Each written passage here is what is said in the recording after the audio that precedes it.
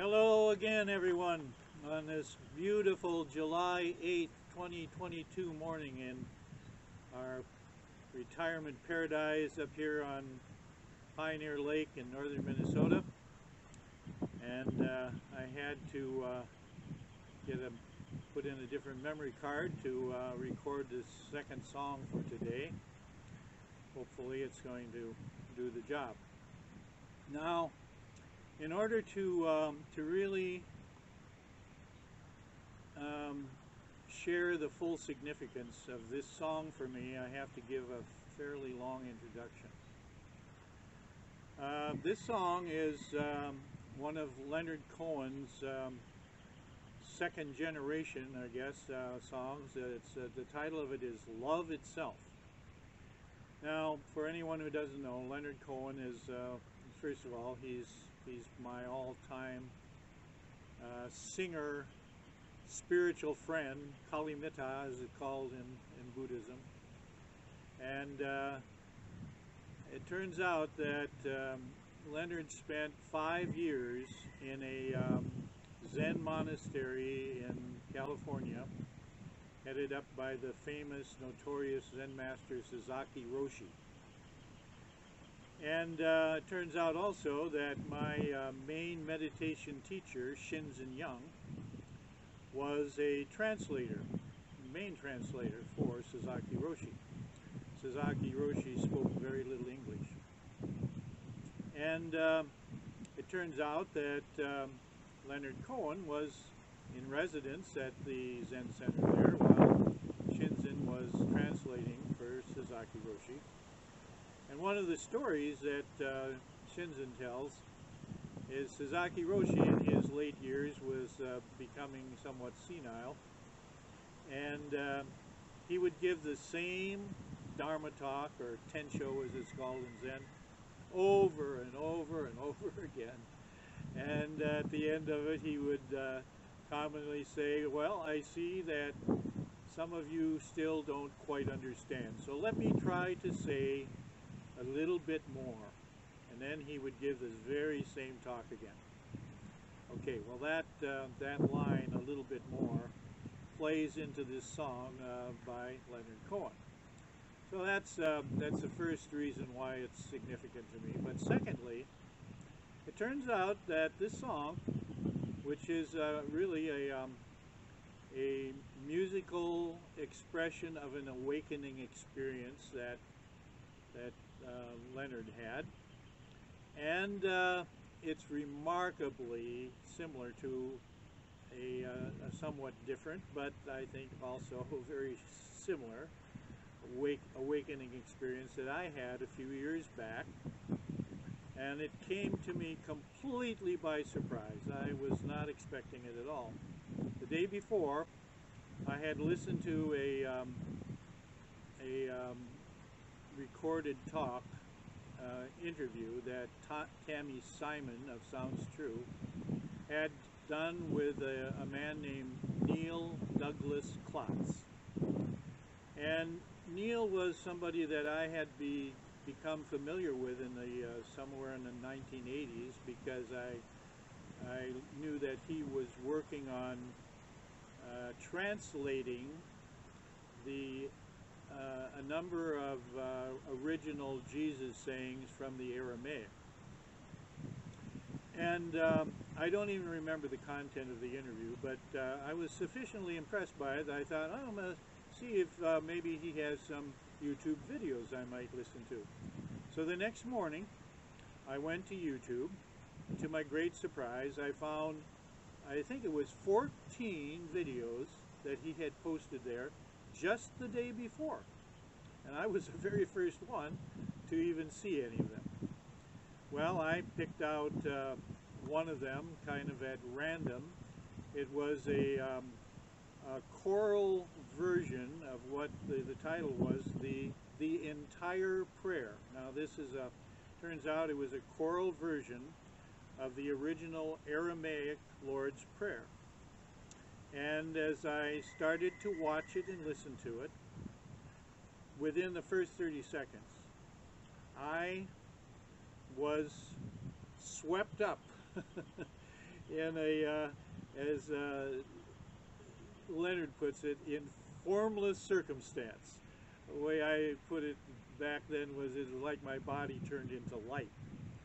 And for the next about 12 minutes that video ran, I continued to be in a state unlike anything I had ever experienced before. I was sobbing, just tons of tears of joy.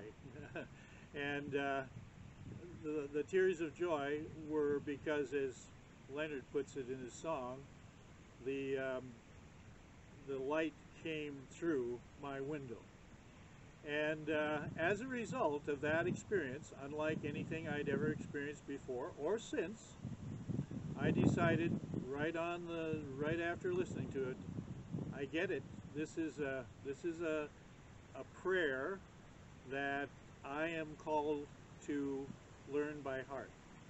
And so for the next 22 days, I practiced very avidly until I had memorized that entire Aramaic song, the Lord's Prayer in Aramaic. And since then, it has become a part of my daily spiritual practice, or sadhana as it's called in Sanskrit. And it has become increasingly meaningful to me. Now, I consider this to be one of many, many instances where my internal guide was putting a hand on my shoulder, tapping me on the shoulder and saying, here is something that you need to pay attention to. So, now with that as a very wordy background, let me do my best to sing this very special song. And I can't possibly do it justice, but I'll do my best.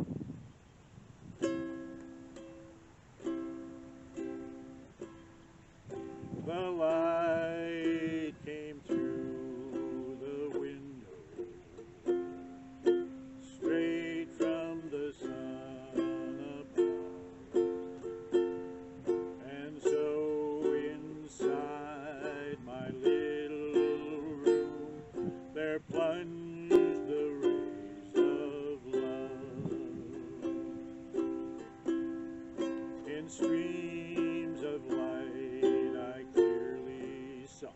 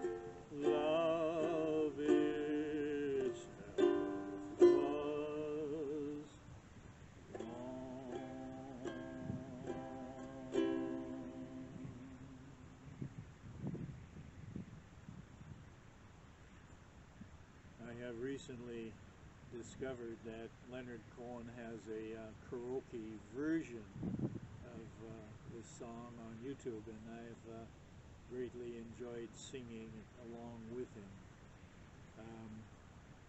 Now Leonard Cohen, as if you happen to have heard my previous rendition of his song Suzanne, he was somebody who I resonated to long before I knew anything about him, didn't even know his name. I just knew that the song Suzanne really, really resonated to me.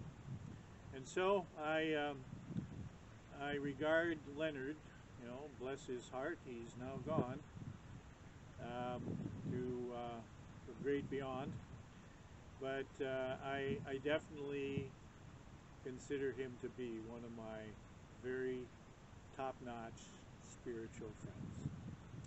So there you have it again, folks, and I hope you found this a bit enjoyable.